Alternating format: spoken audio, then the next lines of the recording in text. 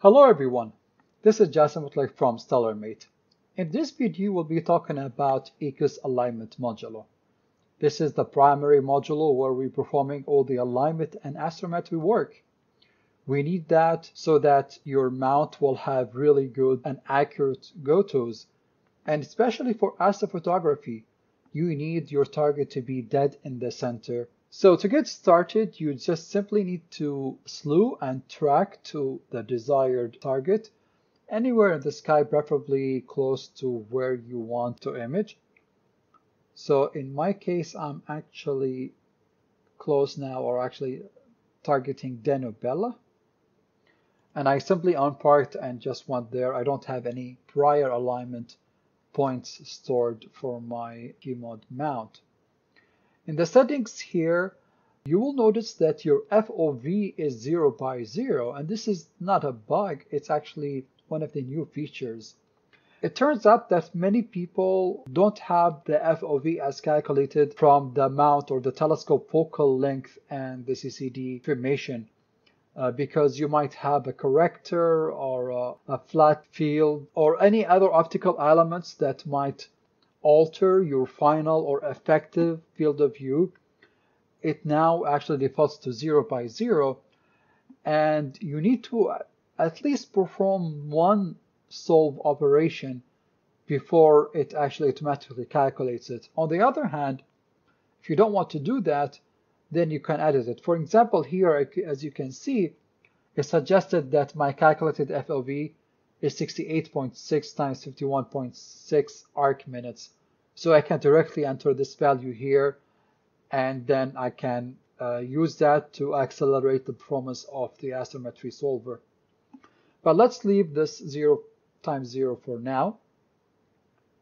This is where the telescope is now thinking it's looking at this right ascension and declination. This value here is you want it for the accuracy value, which is how many or how long does the astrometry needs to run until it is within this many arc seconds. Here we have the bullseye plot. So if the if the solution coordinate, which is the real coordinates, are within 40 arc seconds or less of what the telescope is reporting, then we consider this good enough and we call it a day and we accept this value. Actually, it's by default 30, so you can see here it's becoming a smaller error circle. Your green zone is actually now smaller, so I'll just keep it 30 to have a better accuracy. The settle time is how many seconds you want to wait before you solve again if the mount slews to the corrected target. Here we have the CCD settings. I have the exposure at 5 seconds to capture enough stars. I also capture a dark frame in case I need it. Binning 4x4, it's usually recommended actually to do 4x4 or 2x2. 1x1 just takes a lot of time.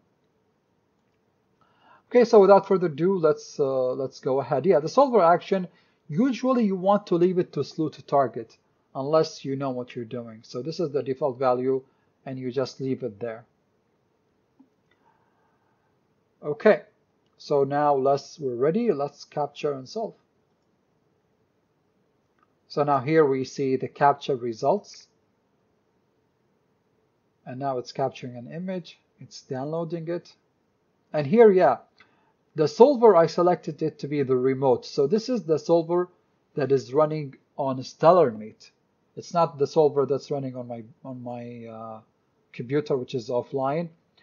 And you can also select the solver, the astrometry solver, to be the online solver, which can be either the nova.astrometry.net solver, or it can be like, for example, ANSVR or astrometry.net Lite, which is like a local server that's running on your computer and it acts like the online server. So there we go. It actually solved the first image, and here we see the measured FOV. This is the real FOV, and in here you see where the amount where it was really before and away from the target. So, and now where it is, oh, we're almost close to the center right now. So this is where it was before, and now it's corrected, and actually it went here. It's now solving again, and you see the second solve is actually now much quicker than the first one. And now it's still iterating. So this is the second solve here, and if you hover here, you see the information. It's getting really, really close from the center. And it's solving now for the third time. And this is running on StellarMate, so it's not really running on the passive system.